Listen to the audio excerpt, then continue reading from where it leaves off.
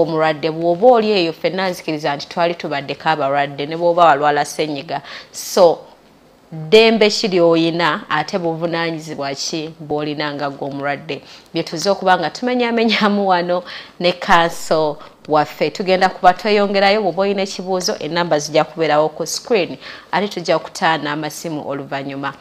Counsel oyina kyonyonyi ky'osooso tugamba nti oba abasawo tebasoma mateeka sijja bawuliriza nti bagasoma oba tebagasoma naye kyenyinza okugamba nti basoma principles oba ze tuyita medical ethics nga mwezo medical ethics mulimu justice mulimu okubanga omulwadde omuwa respect mulimu okubanga okuuma ebyama by'omulwadde confidentiality which is also very key mulimu okubanga you respect besides this other respect while respect you're respecting omubiri gw'omuntu body integrity so ebyo byonna then there is also fidelity so ethics ezo tusuubira nti buli musawo asobola okuzioperatingiramu wonna w'abaali irrespective oba ndi mu government oba in a government setting oba private so ze tuyinza okuyitanga ennono ze batambulirako. Ennono ezo eno zifuuka ddembe lya mulwadde. Ennono ze babasomesa weewaawo oluusi tebabaga nti mateeka gennyini agayinza okukwata. Manyi omuntu bw'omugaa nti eryo tteeka bw'olimenya ofuna omusango n'okumugaa nti eyo nnono obulombolombo obumu tebuleeta misango kalombolombo twakimanyira olina kukola bwoti ne bwoti kati babulamu okuba emphasizingirako nti ezo ennono ate lyerimu ku ddembe ly'omulwadde. Waliwo kye bayita Ministry of Health Patients Charter 2009 yemu ku principal guidelines ezifuga abasawo mu Uganda okubalaga eddembe ly'omulwadde naye awali eddembe wabeerawo obligation buli awali rights wabeerawo obligations kati eddembe limu ku ddembe ly'omulwadde oba rights z'omulwadde ze tuyinza okwogerako zikonyeeko. Omulwadde alina eddembe okubeera nga aparticipatinga mu kujjanjabibwa kwe. Omulwadde alina okutegeezebwa ki ekimuluma informed consent okutegeezebwa ki ekimuluma asalewo oba akkiriza oba takola ki takkiriza nti kino kyekikuluma. Omusawo alina confidentiality nti bw'oba omujjanjabi n'omusanga n'obulwadde tobwogera. Omusawo alina right to privacy. Omusawo alina right to be treated omulwadde alina eddembe okubeera nga ajjanjabibwa amanya ekimuluma amanya medical procedures ogenda kukola ki tomalaga muga webaki teeka eno okugulu yasama ogenda kukola ki mugambe ategere kyogenda okukola bw'otabikola amaliriza ng'omujjanjabe ng'agenda mu kooti ng'akuloopa ate omusango gujja kusinga naye ng'ate yakifunamu eky'omujjanjabe naye tewamugambye buli kyogenda okukola omulwadde kyemugambe naye ate n'omulwadde yennyini naye alina obligations okubeera ng'awa omusawo respect. Omusawo waba alina kyagambye cooperatinga okuwa abalwadde abalala ekitiibwa n'abajjanjabi nti omulwadde omu omusanga ng'alina ssente n'agamba nti kati oyo ali eyo alemeddeyo obwedde akolayo kyagenda kuwa ssente mmeka naawe omulwadde oba otyobodde eddembe ly'omusawo ate ng'era otyobodde eddembe ly'omulwadde omuki omulala. So where there is a right there are obligations. Okay. Oba nasoose nga mpita abantu n'oba ate mpita abasawo abasawo mwenna gye muli bw'oba obadde musawo ng'oli mu kulaba kubirako ne banno ate babe nga beeyongera okumanya nga Counsel agambye waliwo ebintu ebikolebwa nga tomanyi nti bisobola ate okuleetera obuzibu nga gwe wakikwata bukwazi nina obuyinza okugamba nti teeka eno okugulu kola bwoti naye nga tomanyi nti omulwadde kimufula uncomfortable kuba tomubuuza lwaki okugulu akuteeka gyakuteeka lwaki omukolako procedure gy'ogenda omukolako lwaki omukuba eddagala ly'ogenda omukuba. So katugende maaso nga Counsel atumenyera twagala tuyite mwemu kwemu ngenda giyita right emu kwemu kati tuli kuzaaba abalwadde tetugenda genda kuzaaba sawo oba ethics zaabwe nti nze ndi bwenti ne bwenti era nakola bwenti ne bwenti naye omulwadde bw'omufuna ngeri ki gy'olina omutreatinga biki byaba kusuubiramu oba biki byoba omusuubiramu. They have the right but they are also responsible at 1 point. So Counsel tugenenga otumenyera emu kwemu ku right and yes, right yomuradde. Tusooke ndooza na well right endaje twerabidde refusal to medical treatment. Oyinza okubira nga otuuse okujjanjaba omuntu nagasaagala. Tugenda kutandikira ku informed consent kubanga yenkulu ennyo mu rights z'omulwadde zonna. Informed consent kyeki nti nga tonnanzijanjaba oyina okusooka okumbuulira kiki ekinnuma. Gwe kiki kyolabye ekinnuma. Tonnanzijanjaba ogenda kuntegeeza, ogenda kukola diagnosis, ogenda kudiagnosinga otya obulwadde obunnuma. Nti ontunuulidde bw'oti n'oŋŋamba naye twetaaga lab test. Ne lab test tugenda gikola bwe tuti tukuba wano empiso oba tusala wano akanyama.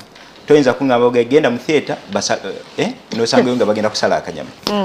Informed consent nze okukkiriza okugenda mu theatre nti bagenda kukola test tekitegeeza nti ntegedde kye ŋŋenda okukolayo.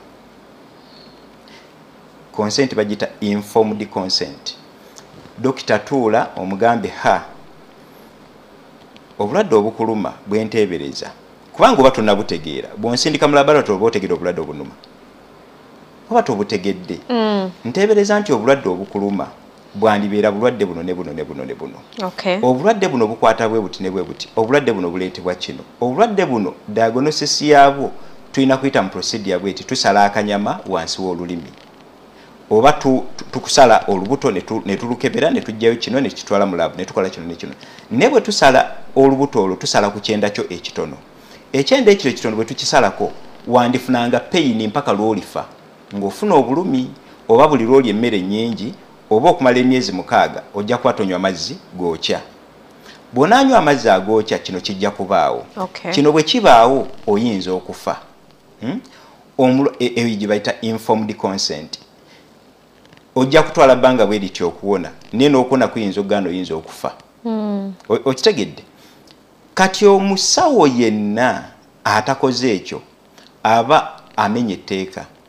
Senga omulwadde ono omusindika mu theatre ne bamusalako akanyama n'atana oba okoze kye bayita body trespass and assault. Musango. Body trespass and assault. Oba okoze musango ate ogukusasuza ssente nnyingi sinakindi eddwaliro ddiggalawo. Abasawo ba wano bali mu kusaaga ebweru amalwaliro bagaggalawo. Actually ebweru okupracticinga obusawo kye kimu ku bintu ebisinga obuzibu. Malwaliro agasingayo ga government kubanga gali private endopa billing eddwaliro ssente zonna ziriweddeko nga baggalawo eddwaliro. Wano tulabye amalwaliro nga bagaloopye ssente ne badisaba obukadde 6 obukadde 5 malwaliro agafa wano. Medical negligence. Olwayo tuli ku rights za mulwadde. Ne bamala kufaultinga rights za mulwadde ne balyoka bakola ekyo.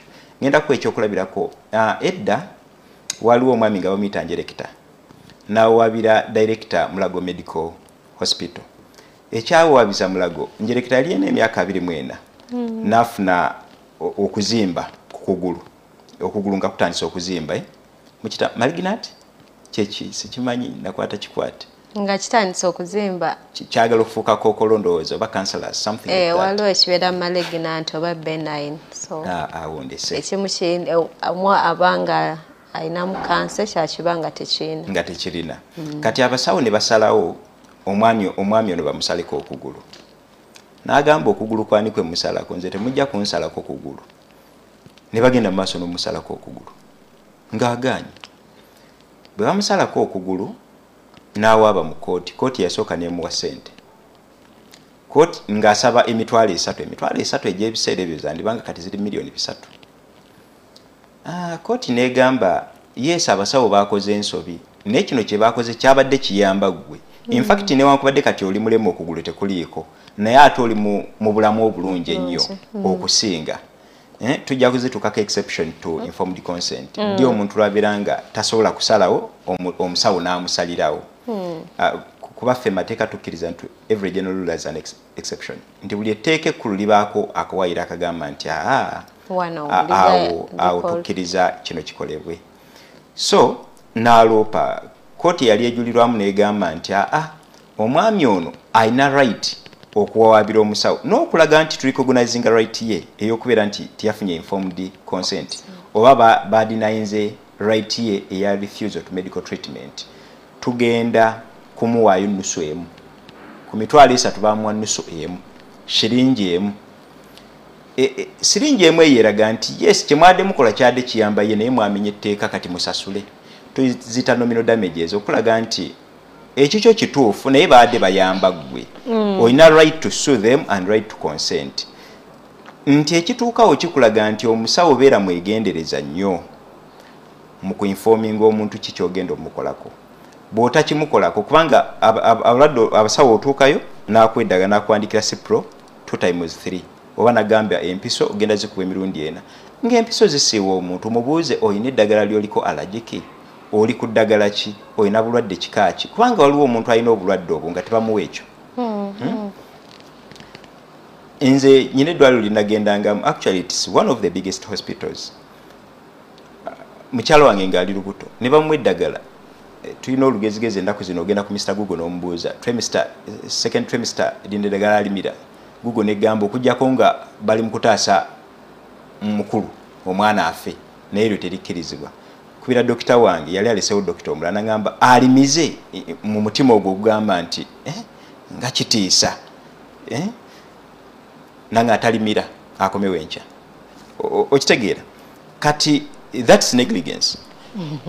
Omukyala bw'abanga alina olubuto lwa myezi 2 eddwaliro liri awo mu Kampala awo sigenda kwogera ddwaliro lyonna baawo omukyala eddagala nga bamutreatinga skin rush ng'alina olubuto lwa myezi 2 omwana n'avaamu eddwaliro lyasasola ndoza $4,500,000 omwana okuvaamu bagamba omusawo senga wamaze okubuuza omukyala oyina olubuto kubanga eddagala ly'omuwa ddagala lirina effect ku lubuto ate ono gw'ojjanjaba mukyala si musajja.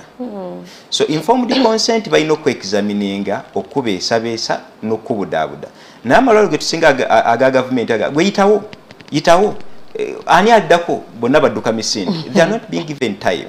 Ekyo abasawo kyemukoladde oli mu ddwaliro nga lya gavumenti ng'osubira oyamba omuntu bagenda kukwata bakwawaabire n'eddwaliro baliwawaabire n'aga gavumenti bagawawaabira okubeera ng'okoze procedure ku muntu nga tagikkiriza. Okay, Counsel ngenda kumuzaayo tutuuse n'okuwangalira ku informed consent olwaleero lwokka but it's okay twagala tutegeere nze omulwadde ntegeere n'omusawo ate ategeere obuvunaanyizibwa bwe nga nange bwe ntegeere obwange. Ngenda producer atendeke namba z'essimu oba olina ekibuuzo kwata essimu yo osobole okituteere ku ssimu oba osobola okuddira n'otukubira essimu ku note 2 note 9 note 4 note 1 note naye katugende maaso. Counsel ekibuuzo kyenkubuuza nti ogambye omulwadde ku buli stage alina okufuna informed consent naye bwodda mu setting yaffe wano eye Uganda otunuulira nti omulwadde wa consenting ebiseera ebisinga it's when they are either under an operation nti agenda mu theatre naye bino mbu ngenda mu laabu kunjijjako omusaayi like they don't sign anywhere. Kiringanga bonajja nosaba mu clinical room nenkugamba njagala okole CBC njagala okole kino TPH kola bwekiti ne bwekiti oba nenkwabwika papulanga mpandiseko nenkugamba genda mu lab. So in so many cases tewali kukanya just kyayinza okuyamba olumu okugamba nti zino test zigenda kubaza sente bweziti either mukayanirawo ku sente nti naye musawo ate sente sizina nti kale bonazifuna onodda nezino test zeetagibwa nga takumenyeddeemu why are you going to do that test abamu sigamba nti bonna takumenyeddeemu lwaki takumenyeddeemu eriwa eyeetagisa essaawa eyo anyways there are so many things so naye nga ebiseera ebisinga bodda mu setting yaffe nti consent ebiseera ebisinga ebeerawo nga aliwo operation nti omukyala agenda kusiza nti waliwo gwe bagenda okwamputatinga waliwo gwe bagenda okukolako surgery like something around there naye bino omuntu nti azze ku OPD oze just like oze buzi walk-in patient. Consent eyo gye twogerako esobola okubeera implied kitegeeza teri express naye implied. Tugenda kujjako akasaayi tukebere malaria, tugenda kujjako akasaayi tukebere typhoid, tugenda kujjako akasaayi oli aba akitegedde. Ne waliwo oli okugamba bugayi genda wali n'atuukayo ne bamukuba empiso. Maybe those cases implied consent etegeeza ekyo nti omunnyonnyodde ki ekigenda omukolebwako, naye era ebeeranga contract gye mukoze nga simpandiike kyangu okutuuka mu kooti n'enjeegaana. Amalwaliro gonna ne medical centers zonna ne clinics zandibadde nga zirinawo bufoomu kwe ziwandiika naddala nga waliwo medical procedure egenda okolebwa ku muntu, waliwo ekigenda okolebwa ku muntu ng'okumuggyako omusaayi, ng'okumusalako, ng'okumukuba empiso. Wandibadde nga alina ka form, patient form gy'ajjuza. Bwe nzija n'oŋŋamba nti kaakati tugenda kujjako omusaayi genda wali nga nze omusaayi ogwange bw'onkuba empiso tegusirika guyinza okumala ennaku 5 ne guggwamu. Okitegeera, nyinza okugamba sakkiriza. Ekirala oyogedde ku ky'okusayininga. Okusayininga tekitegeeza nti ofunye informed consent. Bangi basayinize naye nga tebalina informed consent era ne baloopa amalwaliro ne bagasinga. Shisho tegeeza okusayininga because that is the evidence. Eddwaliro lyerina nti ono yakkiriza omukolako eno procedure. Waliwo amalwaliro e Namibia abakyala 3 bagenda mu ddwaliro nga bali HIV positive. Mu kubeera HIV positive ne babawa consent forms ez'okusayininga. Bwe basayininga consent forms nti babeere sterilized. Omukyala azze mu ddwaliro ebisa bimuluma. Ebisa bimuluma. Gwe dokita n'omuleetera form nti yino sayininga. Okitegeera? Ekigenda omukolebwako ng'ebisa bimuluma. Senga yakyalira eddwaliro emyezi 5 emabega najja n'omunnyonnyola n'asayininga kyandibadde kituufu. Era amalwaliro abakyala mwe banywera eddagala gakusayiningisa consent y'okusala lw'oggulawo fayiro. Obadde okimanyi? Ate nze ekikugambye amalwaliro agali serious kubanga nga bagamba nti emergency weenaatuukira nga emergency ajja kuba talina bwongo na kutegeera kugamba nti akole ki? Next of kin wagiramu. Next of kin wagiramu wandibadde nti ekigenda okukolebwa kangeze senga bawangajja nga ebisa binnuma na consenting nti mukyala wange bulijjo bamusala busazi kati ono mwana wa 5 njagala bamukomye bawange n'asayininga kikola amakulu eri omukyala. Amakulu kigakola eri mwami yasobola okugenda n'okuzaala mukyala omuki omulala. Lwaki omwami akusalirawo ng'eddwaliro lino bulijjo mwonywera eddagala ate nga tebakugambanga ku ekyo? Lwaki bulijjo tebakikugambanga? Kubanga omusawo alimu ku magezi akubuuza ono omwana waakumeka nti omwana wa 3 bulijjo bakusala busazi nti bulijjo bansala busazi. Kyandibadde kirungi n'okuma ku baana nga 4 oba 5 olw'ensonga nti bwe tugenda tusala wano kino ekizibu ne kino bijja n'ekiri gy'oli okusalawo kubanga abalala bazaala n'abaana 6 naye nga nze sandi kisiimye kibeere bwe kityo ddayo kirowoozeeko naye n'olinda emyezi 9 ne giggwako n'oleeta bbaawa nga asayininga consent eyo gwe oli musawo. Omusawo yabaamu amagezi ab'ensonga tazikutte bulungi. Oyagadde kiyita waggulu. Ab'ensonga tazikutte bulungi. Omusawo oyo abeera mulagajjavu oba eddwaliro eryo libeera liragajjavu. Era singa omukyala ajja ku lunaku lw'okuzaala n'asayininga nti bansala enseke najja nangaha nandiyagadde nno okuzaala omwana omulala naye munnange bansala baakusala nti nze nga mugaleeta fomu kwe baakusalira nga yagisayininga ku lunaku lwakuzaala eddwaliro ndiwawabirira ne lisasula. Okitegedde? Because that is an irreversible procedure. Gy'otasobola kuba mukyala buli musawo yenna akimanyi nti ebisa biruma omukyala ali mu bulumi ali mu kusalawo wakati we ne baby oba abantu ababiri. Kati oyinza muddira ku critical moment omwe consent form agikole ki agisayininge. So informed consent tekitegeeza kusayininga busayininzi ajja bisayiningira tubitrashing tugambe nti eno consent gye yakola teyali informed kubanga yagikola mu budde obubi. Omukyalo gwe basterilizinga nga asayininze because she was HIV positive. Yawabira eddwaliro successful abasawo court negamba eno consent teyali informed. She was coerced okusayininga kubanga abagana kusayininga abasawo tebandi mukozeeko kubanga intention yaabwe yali yekyo balina preconceived bias nti buli mukyala alina HIV tumusterilizinga alekerawo okuzaala okitegedde. And that procedure is reversible. Omukyala oba omuleetedde obuzibu obutaddamu kufuna muki kufuna mwana mu bulamu bwe. Naye ate waliwo circumstances abasawo bwe bakkirizibwa okubeera nga tebafunye consent ya mulwadde.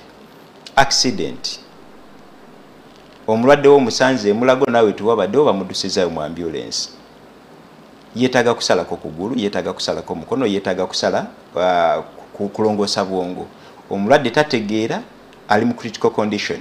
So abasawo babagamba wakati awo bw'obanga otaasa bulamu bwa muntu nga tewaliwo asalawo olina omuyamba n'omusalirawo. Senga oba okola procedure ng'oli wakati mukola procedure omukyala yakkiriza bamulongoose bamuggyemu omwana. Mu kumulongoosa omuggyemu omwana osanze ng'omukyala alina ekizimba ku nnabaana n'oga nti ate mulinda ddengulu mubuuze oba nkiggyemu. So omukyala tayinza kugamba nti naye nze nasayinize kuggyamu mwana si kizimba. Okitegeera omusawo akkirizibwa okugyamu ekizimba n'amala n'ategeeza omukyala mu kulongoosa no twasanze kino ne kino tugamba tukikoleko omulundi gumu. So omusawo abeera protected because ezo moments ziri critical nti teweetaaga consent oba tosobola gifuna oba ejja kulwawo ng'ate kyokola kiri mu kuyamba mulwadde. So kyokola kyonna kirina okubeera in the best interest of the patient. Naddala nga kyokola okikola nga tolina consent. Ekirala ku muntu omulalu nga talina amusalirawo nga obulwadde bw'ojjanjaba oba kyogenda okujjanjaba omuntu akirimu mulalu nga mu bulalu bwe oba mu kubeera nga actually tebabayita balalu babita nga alina mental disability. Mental disability, omuntu nga alina mental disability okkirizibwa omuyambako omutegeerera okola procedure emuyambako naye si buli procedure mbw'ogenda kuyambako. E South Africa wali eddwaliro nga waliyo omukyala alina emyaka 3. Emyaka gye 3 nga alina mental retardation tasobola kusoma nga bamukumira mu ddwaliro eryo. Eddwaliro mwe bamukumira ne yeegomba omusajja munne alina mental retardation also. Maama we najja n'agamba naye nsaba dokita basterilizinge omwana wange ono kubanga agenda kuzaala. Dokita ne bamugamba nti ono gwolaba alina mental retardation kino tetusobola kisalawo. Maama n'adduka mu kooti n'agamba kati abasawo baganye njagala consent njijje mu kooti. Kooti n'egamba kye tuli mu kukola kyonna kiri irreversible. Kooti tesobola consentinga kujjamu mukyalo ono nabaana oba kumusala abeere nga talizaala. Bwaddamu n'ategeera Katonda n'akola ekyamagero ng'akubuuza ani yansala ogenda kwogera otya. So si buli circumstances zonna irreversible nga tezikosa muntu gw'ogenda kuyamba nti tagenda kufa ekyo kyoyagala omukolako tokkirizibwa kikola ki tokkirizibwa kikola era tokkirizibwa muweera consent. Ensonga endala medical treatment esobola okukolebwako senga ebeera in the best interest of the public. Okugeza bagenda kukuba empiso ya mpaka kubanga obulwadde bw'olina bwa bulabe eri eggwanga. Okitegedde? So bayinza okukwata olw'empaka ne bakolako emikolo olw'okuziyiza obulwadde obwo obugenda mu maaso. Ezo z'engeri 3 z'osobola okujjanjaba omuntu nga takkiriza. So kisoboka naye olina kubeera mwegendereza nnyo mu kujjanjaba omuntu oyo nga takkiriza gw'omusawo.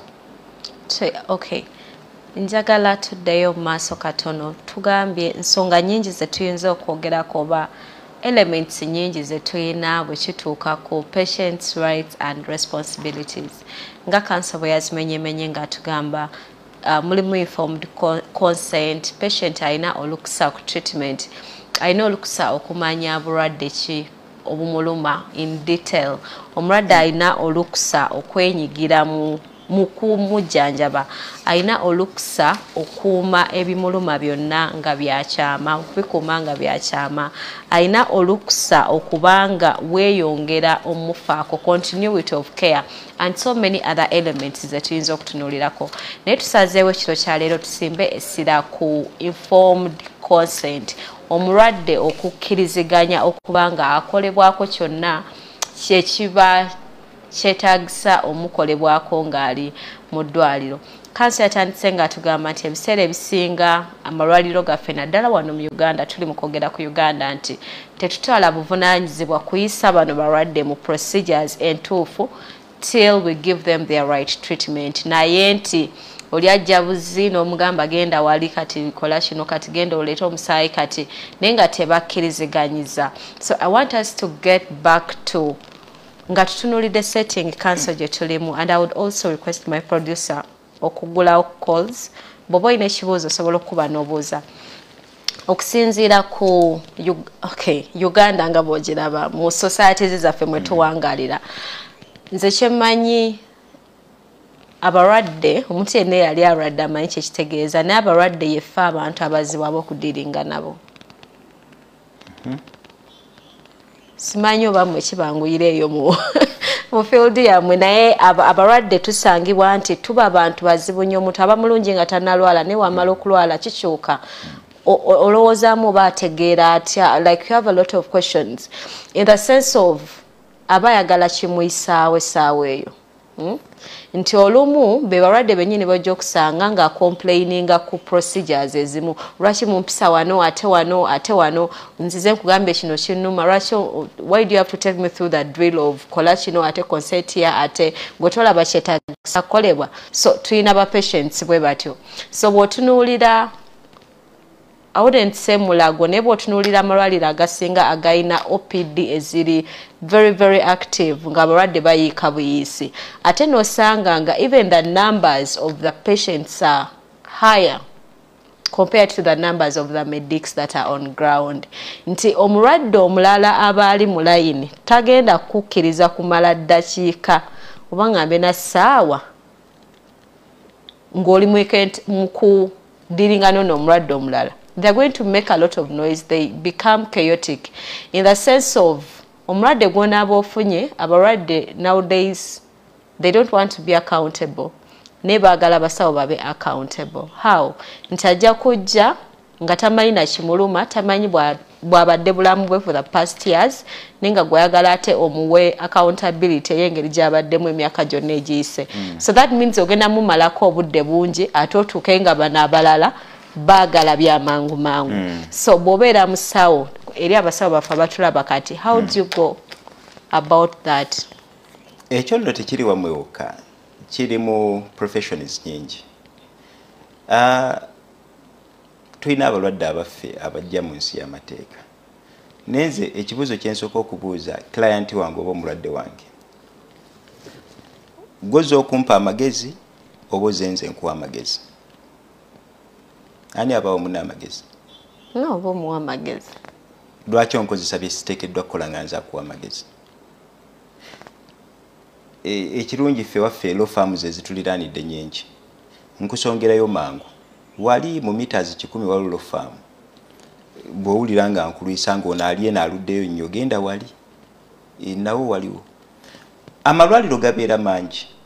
Omusawo omulwadde watuukira okutambulira okujja ewuwo. Omanyi professions zino ezikwata ku bulamu bw'abantu baziyita noble professions. Nti noble profession omulwadde yaba yeeguya agenda omuyamba. Kyova olabanga naakakyewuunya okutandika okulaba abalwadde abalanga, abasawo abalanga. Okulanga ki? Okulanga services zaabwe. And you know some. You know some of them.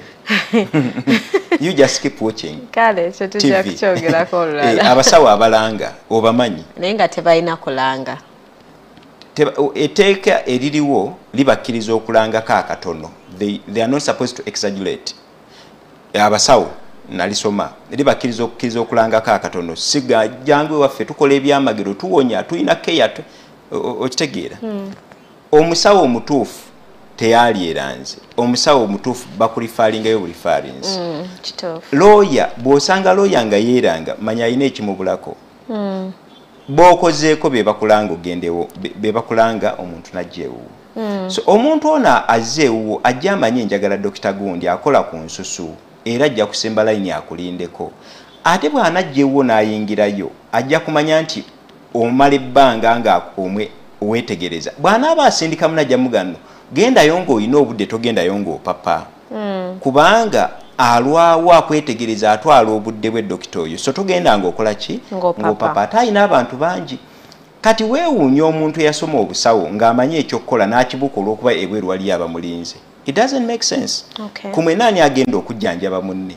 kumwe naani agenda okuwa munne advice kati professions zino ziyingiddemu abayaaye bangi abantu abasoma ebintu nga tebalina passion tebalina bwagazi bwabyo baanona ssente kubanga agenda gamba kati bali abalwadde 10 baleetera miliyoni 2 gompa miliyoni emu gitawo mangu genda eri bakujjeko omusayi genda eri bakuba empiso talina kyakunyonyodde okitegeera nze nina dokita wange ali awo saidi ze nateetaawo nyina fayiro yange nakagenda emirundi 5 nga siri mulwadde emirundi 5 era ogendayo nakusekera laga oba Lawbert leero kati ani yakustressings oze wano nze ndaba oli mulamu nakwa penikira zinagamba ddayo tolina kikuluma nenga omwadde sente za consultation kati abasawo tebaagala gamba bantu nti si balwadde n'obulwadde because they do not give them time omulwadde yajja naga nti malaria nnuma bampe eddagala lino gwokimanyi genda ku malwaliro agasinga nsobola okuwa emitwalo 5 ogende ku amalwaliro 95 ku 100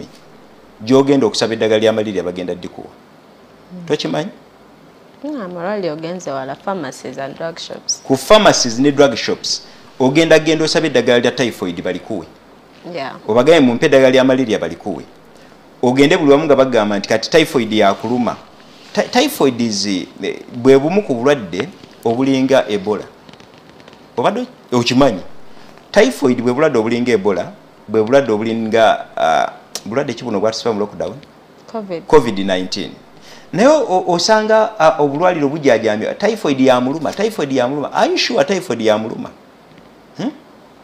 ye yalidde emmere ki abawakawe gye bataalidde oba ku mulimu gyakola gye bataalidde ab'omulimu tebalwadde typhoid abewakawe tebalina typhoid y'omuntu omumama waabwe abafumbira emmere alina typhoid liyale obulwadde obwo olina okuba ku ministry ya health nti ewaffe ekawaala ewaffe enamuŋoona ewaffe wano ku full gospel twasanzewo omulwadde waki wa typhoid si bwe kiri is one of the diseases where nurses and doctors must communicate to the Ministry of Health naye osanga bakijajamya ekyalo kyonna mbugundi bamujjanjaba typhoid ebiseera ebisinga nga balimba 99%. Naye olw'okuba abasawo abalwadde be balagira abasawo abasawo bawaayo biwiddagala nakujjamu ssente so procedures ezimu abasawo ze bagaana okuyitamu zikoze adverse effect ku bulamu bw'abaklayenti baabwe olw'okuba baagala okurashinga bayambe omulwadde yejjanjabe omusawo amuwe bwiddagala omulwadde lyasabye. It doesn't make sense. So gwe omulwadde ogamba nti zino procedures z'amateeka tolina ziyitamu oba ziri hectic toyagala ziyitamu kyokola si kituufu bw'onaasanga omuntu ng'omaze omujjanjaba ng'omuwadde eddagala lya typhoid nga lyavuddewo nga talina typhoid ate eddwaliro liri bagenda okuwawaabira okitegedde kubanga kyewakoze kiri unethical and unprofessional. Well, omusawo akkirizibwa okujjanjaba omulwadde clinically ne bw'aba takozesezza tests okusinziira ku bubonero omulwadde bw'aba presentinze nabo. Nkikkiriza.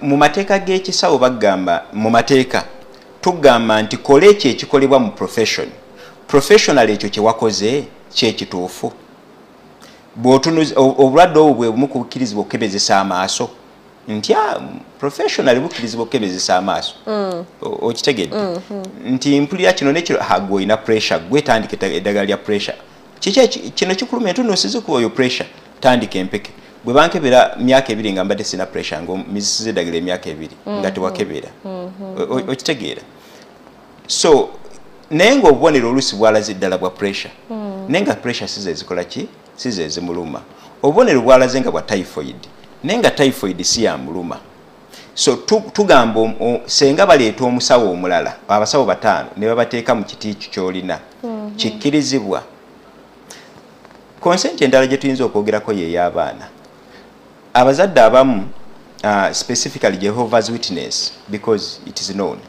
bayina medical procedures batakiriza bonga abaana n'aba Seventh Day nti omwana owange takola blood transfusion omwana abeera wa government naye bamuteeka mikono gy'abazadde mu mateeka ga Uganda omwana ali wansi w'emyaka 18 so omuzadde akkirizibwa okugaana omwana wo mukolako ekintu kyonna kuba consent y'omwana eweebwayo muzadde oba guardian oba custodian abeera naye senga agigaana omwana takolebwako kintu ekyo naye gye bayita overriding factor mu baana mu mateeka agafuga abaana is the best interest of the child omusawo okkirizibwa okukola ekintu kyonna in the best interest of the child. Okay. Okumulongoosa senga maama ajja n'agaana nti tomulongoosa gwe n'opima buli ky'opimye ng'olaba nti onaakola kajanja do that in the best interest of the child. Omwana wo oli amuganya omussaako omusaayi gwe ng'olaba eky'okumusaako omusaayi kye kimuyisaawo do it in the best interest of the child. Newankubadde nga maama oba taata consent agikoze eki agigaanidde. So consent y'omwana ebiseera ebisinga ebeera nnyo mu mikono gy'omusawo kubanga amateeka galagira omusawo kola ekintu kyonna in the best interest of the child ng'oggyeko akajanja k'omuzadde.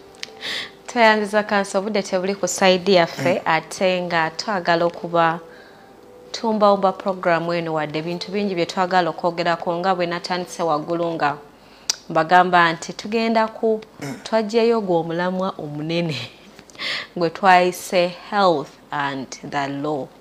Wansi w'ogwo omulamwa ne tulondayo kye tuyise Patient's Bill of Rights and Responsibilities. Biki omulwadde byayinako olukisa ate obuvunaanyizibwa bwe buli kimu ebyo byayinako olukusa. Ayakatwegatako Counsel ya listings ebintu bingi nga mu ebyo mulimu nti omulwadde alina olukusa ku the patient has a right to privacy, the patient has a right to the information that regards to their care, the patient has a right to continuity of care, the patient has a right to informed consent, the patient has a right to appeal, and the patient has a right to be involved in mu Luganda okomekereza obulamu about the decisions that are made to end someone's life. Yeah, omulwadde alina olukusa ne elements nyingi ezijjira mu Patient's Bill of Rights. Tulabye nti mu side zombi eri abalwadde ate naffe abasawo tubadde nga tutawaanira ddala tutawaanira ddala olw'ensonga ezitali zimu. Oli ajja kugamba nze ndi mu health center bweti kyalo gindi kati ebyo tebikola. Oli akugambye nze ndi mu government amaliro ga government ogamanyi gali bwe gati ne bwe bati ebyo tebikola. Oli akugambye nze ndi mu private bweti. We have so many reasons, but at the end of the day we want to go back to the basics. Nga we mbagambye mwaka mupya twagala tukole buli kintu nga kiri ku mutindo. Do not come out and be like Samanya, I was caught unaware. It's time for us to get informed. Tumanye omulwadde kiki enkusuubiramu kye neesuubiramu ng'omulwadde ate omusawo kiki emusuubiramu naawe omusawo kiki kye weesuubiramu. Oyinza byonna obutabiyigira wano, but take time, make some research osobole okuba nga oli bulindaala weerinde ennaku embi we ziriba zizze. Togamba nti ate saamanya nti ate ki. So but at the end of it all we want to have a health community and live our lives very healthy without nga togamba nti ate singa sono omusawo ono mugundi wange teyafudde singa ate neddwaliro ono kino tekyandibaddewo. So ebyo byonna ate bye bitusinga okubanga bituleetera obusungu n'obukaawu if it comes to our health. Ne buli kimu bwe tukikolera mu mitendera emituufu, trust me, we shall have the best communities, we shall have the best hospitals, we shall have the best patients. Tomanyi kinyumanga kujjanjaba mulwadde n'abeera cooperative n'omugamba nti empeke si prono mumire mulundi gumu mumire gumu emu ku makya emu ekawungeezi era n'amira bw'ati okumala ennaku 5 ekyo kirungi nnyo n'omulwadde mwogera kirala mu ddwaliro olutuuka n'akola ekirala n'awanvu yebbanga lyeyandiwonye naye aleeta complications endala so oba mputtu oba kiki oba butamanya but byetugenda okuba nga tugezaako okutereeza bw'oba oli eyo. I usually call them defaulters. This show is meant for you. Era Counsel agenda kubeera wano mpaka we tumalayo rights zino zonna. Tulina bye tusuubira. Last year obudde bwaffe bugenze. Njagala Counsel nyambeko ku kino. Either kyemanyi omuntu oyo ali mu kulaba. Someone told me something yabadde alina omulwadde jjajjaawe. Yafuna stroke because of pressure. So nagende wa doctor omu n'amugamba bugambi. Alina emyaka yambuziza bubuuza alina emyaka emeka? So caretaker n'amugamba alina emyaka bajjadde 7 mu emeka. Then doctor n'amugamba ekyalo kyammwe kiri kumpi mu mutwale mu kyalo.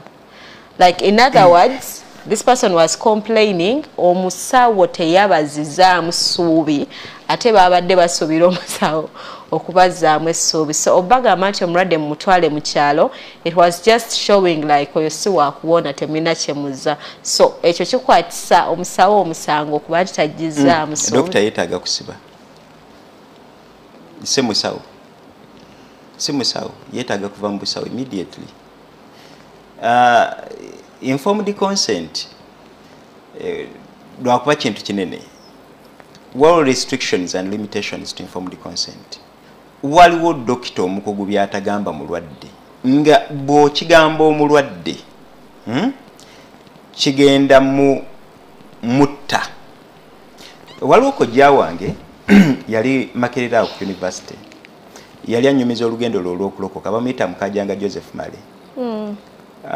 Muto mukulu we yamusangayo mbu omulwadde yamugamba Joseph yali alwalidde ndowooza omwezi nga mulala, namuga Joseph okyatambula tonnafa oli mulwadde bwoti okyali mulamu, zino results ze ndabye zezizo oteekwa okubanga wafa dda toli mufu. You get lwakuba ndowooza yali mugumu awo yava n'agenda n'alokoka. Olwokuba bamugambye nti results ze balabye ateekwa kubanga yali muki naga kati ndowooza ndi kyamagero, ndowooza ne Yesu yayitirawo okumulokola. Twebaza Mukama. Naye ekyo omulwadde omusawo kye yakola kyali unethical and unprofessional. So which evidence would you have to show nti teyampadde essuubi? Mu busawo si buli ky'omanyi nti okyogera eri omulwadde. Okitegeera?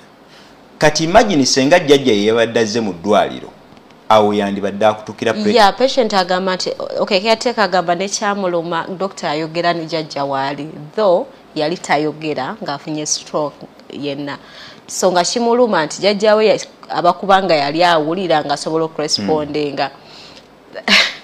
Anyway, so it was unethical, it was unprofessional. Omusawo kye yakola mu disclosure and informed consent ne participation y'omujjanjabi n'omusawo yamenya ekyo.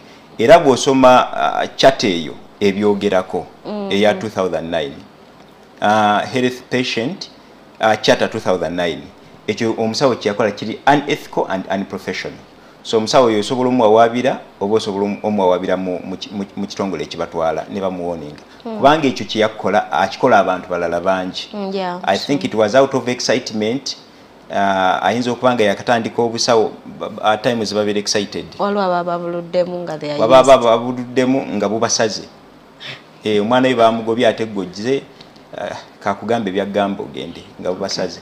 So bintu bingi naye ekikulu wakati w'omulwadde n'omusawo yenkolagana ennungi. Omusawo bw'ona atandika omulaga nti program wagirabye omanyinya amateeka agenda kugoba ate gw'ogenda okufa. So choosing omusawo oyo bwe mutegeeragana, n'omusawo choosing okukolera eddwaliro lyokkiriza nti abalwadde baamu osobola okoperatinga nabo. Leka agenda kuba bakyala bazaala mpi ng'omugamba sayininga mangu tugenda kulongoosa, ojja kufuna obuzibu maaso eyo. Ekisayiningisa consent eno yekuba nti abasawo basoma emyaka mingi ne bye bamanyi bikosa bulamu bwaffe, batumanyiko bingi bye basobola okutukolera bingi. So ye consent eno esinga kuyamba ffe okusinga okuyamba abaki abasawo. Abasawo baba baagala bafune liberty ng'oconsentinze bagesese buli kye baagala osobola okubeera ng'owona.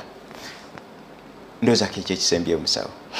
sibula abantu tugenda kuba tubasibula naye maybe ekisembayo still nga tukyali ku consent tulabye scenarios nyingi even there's so many medical workers out there can bear witness wetufuna omulwadde najja mu ddwaliro n'akulaga nti obulwadde abumanyi n'eddagala ly'olina omuwa I mean basuze ku Google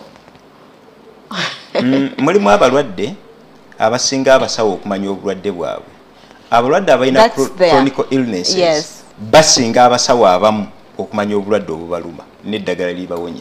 So waliwo abo but then there are these ones nga just akisomye ku internet sigamba nti abadde n'obwo obulwadde for some time they just come ku town akasoma ku internet and they want what they've read exactly kyoba obawa okitegeera mugobe.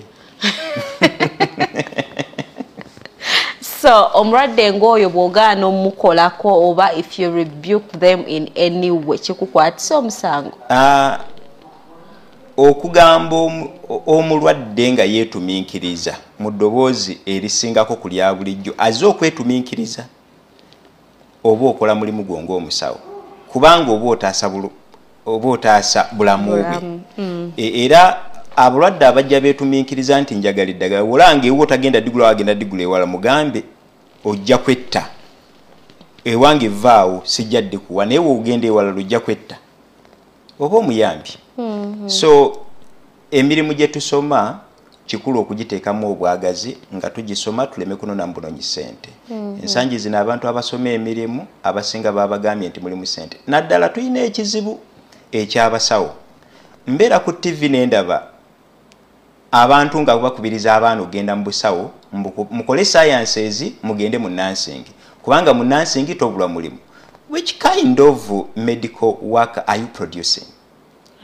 Gwogambye nti wayita sciences kati genda osoma obusawo kubanga yo tobulwa mulimu abwagala tabwagala naye omusindise yagenda afuna omuki afuna omulimu kati 75% ku basawo betufuna beba abasawo betufuna.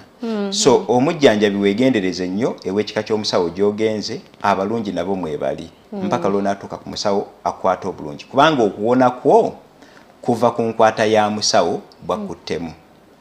Ekiyamba ku informed consent nti omusawo omulwadde aparticipating musawo yaŋŋambye bwe siirimire nja kubeera bwenti bwe siirimire nja kubeera bwenti. So kiyamba musawo okubeera ng'alina omukono oguwonya bw'akooperatinga n'omulwadde we ng'amunnyonnyodde medical procedures. Okay, ekisembayo njagala Counsel obeeko still ku informed consent obeeko obubaka bwowa eri abakolera ebyobulamu wano mu ggwanga especially in those government settings kisobola kuteekawo basobola kiteekawo batya okulaba nti buli mulwadde afuna they consent towards whatsoever treatment gye baba bagenda okufuna? Abasawo bali overwhelmed malwaliro bandibadde wano awasookerwa nga bateekawo ba social workers abagezaako okubudaabuda abantu mu ngeri eri social bagenda okutuuka eri abasawo nga abalwadde bakkakkamu nga bamanyi n'ekyokunnyonnyola abasawo n'abasawo kibanguyira okubeera nga basobola contending ennamba ennyingi gye bafunye kubanga omuntu azze nga psychologically ali rehabilitated watuukidde mu maaso g'omusawo nga si mukaawu yes yasuze afa naye nga awo ka space akakakkanyeemuuko. So kyandibadde kiyamba nnyo kuba n'abasawo be tulina batono tebagenda kumala budde bungi nnyo ku muntu oyo. Yes kituufu naye ng'ate era bw'opapa era omenya etteeka lijja kukwata. So gavumenti eyongere ku basawo. Ekyokubiri gavumenti eyongere okusomesa bino bye tusomesezza mu matendekero g'abasawo gonna. Buli ttendekero ly'abasawo libeere nga linnyonnyola bino bye tunnyonnyodde. Omuntu bw'abanga amanyi consequences ezigenda okuva mu kyali mu kkola addamu obwongo ne bumugamba kino obadde tokikoze kubanga amanyi impact ne effect yaakyo nti qualifications zisobola okusazibwamu. So basessira ku ekyo ene waffe waliyo nnyo nti bw'okola ekyo bakutwala mu Counsel PCO bagenda gisazaamu. So lawyer yenna akuuma nnyo practicing license ye okusinga okuuma ssente ne mbasawo kyandibaddeyo era gyekiri. Counsel tusibule abatulaba n'abatuliza mwebala okwekumiranga ku Google TV mwe abatuleetanga buli lunaku okusomesa naye ate mutuyamba nti muyiga n'okubeerako feedback tugifuna. neyanziza musawo okunkyazaako nga nange bwe mukyazaako mu programu yange ey'amateeka ndowooza abadde neesasuza musawo neyanziza teyanziza nnyo okuyitanga mu programu yaffe ey'amateeka n'otagaana naffe bali kujja mu programu yaffe n'okukopa nti bye tusomesa eri byamakulu nawe ko bireeta eno webale nnyo webalire amena teyanziza nnyo Counsel eri abalabi baffe abalungi mwebale nnyo ate kwekuumira ku program ey'ebyobulamu naye n'okusingira ddala mu byonna okwekuumira ku Google TV enganzi bagamba TV etesters abambi mwebale nnyo mutuweera ddala omukisa buli we tumanya nti muli eyo muli mu kulaba Google TV program ya byabulamu ate nga tutandise mu mwaka 2023 tugenda kubeerawo buli lwakusatu okuva essaawa 2 mpaka ssaawa 3 so twayiseemu dda mu ssaawa zaffe kuba twatandiseeko leeti naye buli lwakusatu ssaawa 2 mpaka ssaawa 3 ate beera nga oteekako okuyiga ebyobulamu basuubiza elements zino zonna tugenda ziyitamu kuva njagala ntambula eyo mu kkubo omusango omuntu ampa obujulizi nti kusinziira ku kino kye mwasomesa luli obulamu bwange bulina engeri gye bukyuse so saagala tujje wano twogere bwogezi but I want us to be communicating njagala njige nga naawe oyiga ate nga tokoma kuyiga naye ng'ebintu obiteeka mu nkola lwaki sikwagaliza ekiro kirungi amanya Gift Nakayenga nga mbadde n'omugenyi waffe Counsel Lawbert Ssenfuka ate atuwadde amagezi ag'enjawulo ku biki bye tusuubirwa okukola ng'abalwadde ate nga abasawo tulabagana olwokusatu olujja kifo kyekimu Google TV ate era essaawa zezimu musule bulungi mweraba.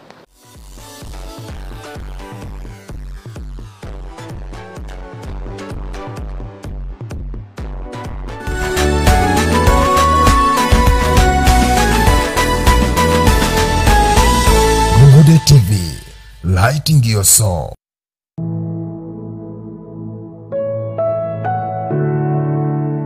Hallelujah.